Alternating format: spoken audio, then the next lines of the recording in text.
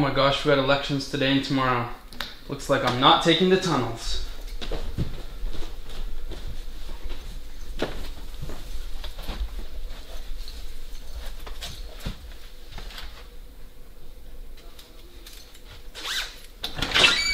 Sensor 7, front door open.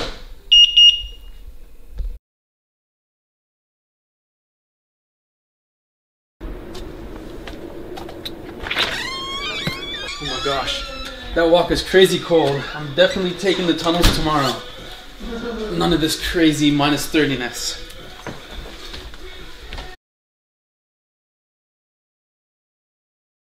Okay, taking the tunnels today.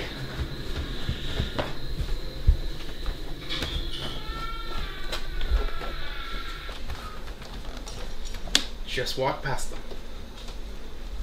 Can I please have a minute of your time? I'm running for student government. I'm trying to put in some new programs to save children's money. Okay, I gotta run to class, I'm late, but thank you, I'll vote for you. Thank you. Okay, Noah, you got 5 minutes to get to class. Don't stop for any more people. Excuse me, can I talk to you for a second? I'm trying to make students' life better on campus. This is me and my team. Can you please vote? No problem, thank you. Thank you. Have a nice day. Okay, Noah, you got 2 pamphlets and you aren't anywhere closer to class. Next person, walk past them. You got this. Hey, can I talk to you for a second? I'm running for student government and I need your vote. The election starts yesterday and today, and when you get time, can you please vote? No problem, thanks so much. Have a Now I good got day. 1 minute to get to class.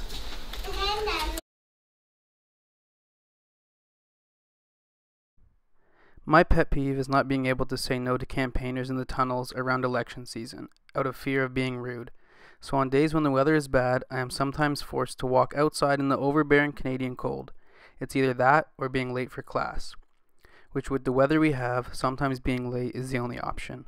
I related my pet peeve to the freedom of movement in international law.